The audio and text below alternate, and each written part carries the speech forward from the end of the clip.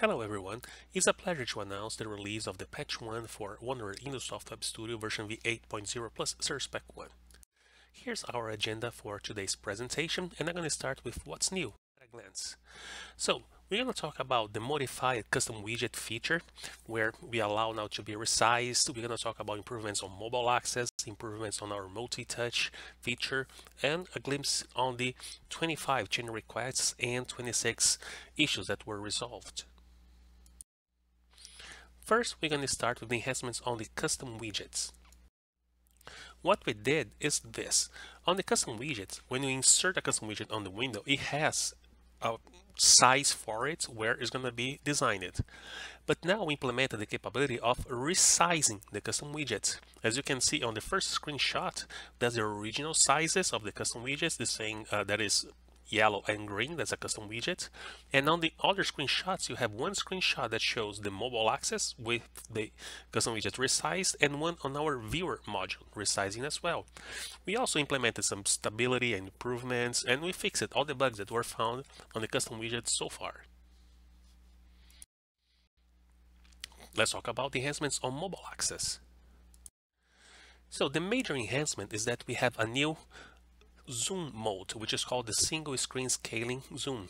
This allows to see, let's say, a bigger screen or a single screen that usually is part of a screen group, centered and resized to fit that screen size. You can see on this screenshot where we fit one screen from our demo, the oil and gas screen, which is centered, and we can see the entire screen. This is great for mobile devices, and that's where this request came from usually users from mobile devices. Next, we're going to talk about the new swipe commands on the multi-touch. So what we added now is on the touch events, we add new 4 events on swipe right, swipe left, swipe down, and swipe up. And the way it works, you can see on the screenshot on the right, on the very bottom, where you have the screen on swipe left. I put, for instance, to open another screen. So when you do this, as I swipe the finger from right to left, so I press the touch screen and quickly move it, on this case to the left, we're going to execute the script that we put on swipe left. Okay, in this case, we are opening new screens, so this makes an experience very similar to what you have when you're seeing photos on your cell phone, that you're swiping the photos. You'll be able to be swiping screens as well. And let's take a quick look on the improvements. Out of the 25 improvement items, I just selected a few of them. So we modified the panel weight import wizard. Is a request that came from customers. We implemented on the close function, the function that we use to close the screens. If you don't pass any parameter, we're going to close the screen that's on the focus. We had requests to improve our integration with Wonderware Online using the store and forward option. We modify our function that translates our binary proprietary historical trend data into text to be able to process information in different intervals. We changed some of the messages that we show on the output window related to the security system, mostly related to authentication and this type of situation.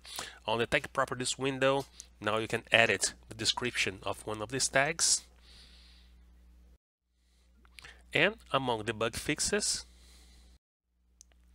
we're going to talk. We have, for instance, we resolved an alignment issue on the caption. We resolved an issue with ActiveX configuration window that was not saving the events anymore.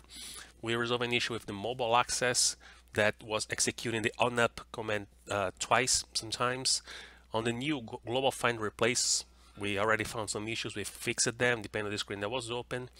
And also we resolved issue with duplicated messages on the alarm control event when we were using binary mode. And finally, on the trend control object, when we were using a batch mode, it was unstable, was not working properly. So we got that fixed as well. With this, I would like to thank the whole InduSoft team, everybody that helped with this release. And I hope you guys enjoyed the product, using it as much as we enjoyed making it. Thank you.